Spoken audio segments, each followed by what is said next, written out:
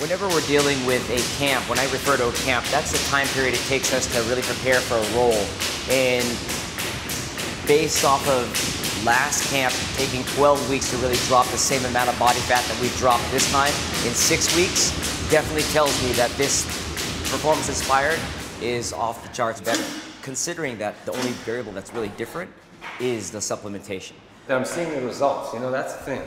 You're working hard, you're training, you're eating right, taking the right supplements, and then you see the results in the morning.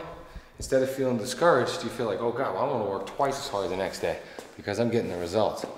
You know, that's the key. Is people get discouraged when they don't see the results. So for me to be able to cut my training in half to go from 6 weeks to 12 weeks, that's very encouraging.